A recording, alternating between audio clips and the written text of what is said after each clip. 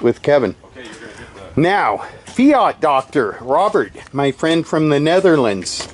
What have we here? What have we here, Robert? Come here. Fiat doctor. What is it?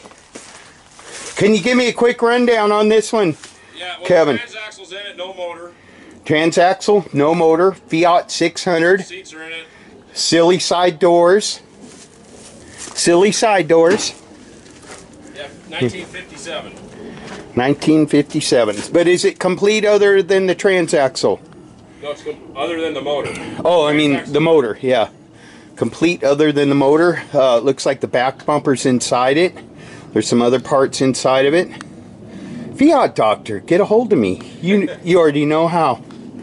All right, we got to hit the road. We're going to see my little brother, and we'll take a look at what he put on top of the engine of his Model T Roadster since the last time I visited him. And then we're heading out to the Olympic Peninsula to see a man about some parts. We'll be back.